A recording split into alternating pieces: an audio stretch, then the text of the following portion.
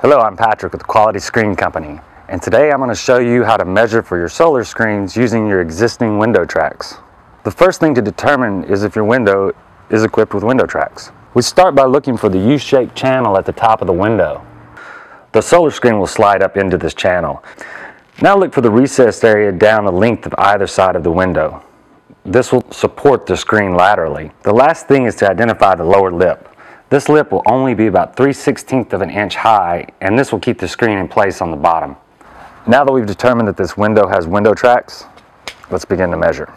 You want to use a 3/4 inch tape measure and not a 1 inch tape measure, as the tip on a 1 inch tape measure won't fit inside the U-shaped channel at the top of the window frame. The first measurement I'm going to take is the width. I measure from the recessed area on the left across to the recessed area on the right, making sure to keep the tape measure as straight and level as possible. Also make sure to measure in multiple locations in order to verify consistency. The actual width of the window is 22 5/8 of an inch.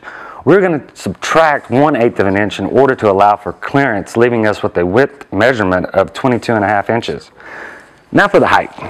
Start by sliding the tape measure up into the U-shaped channel at the top of the window and measure down to the top of the lower lip. The actual distance from inside the upper U-shaped channel to the top of the lower lip is 71 3/8. Now subtract a 1/16 of an inch from that figure to determine the screen measurements.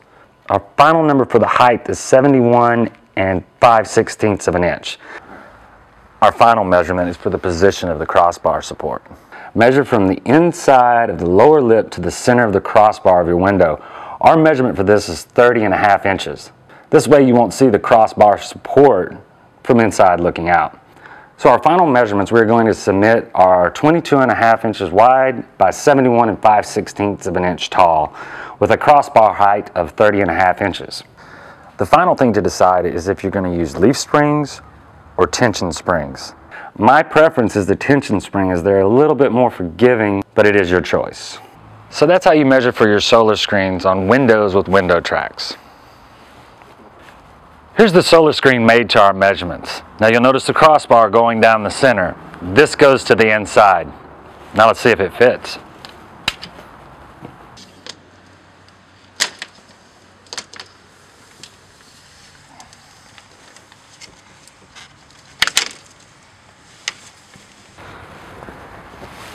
And that's all there is to it. It snaps right in.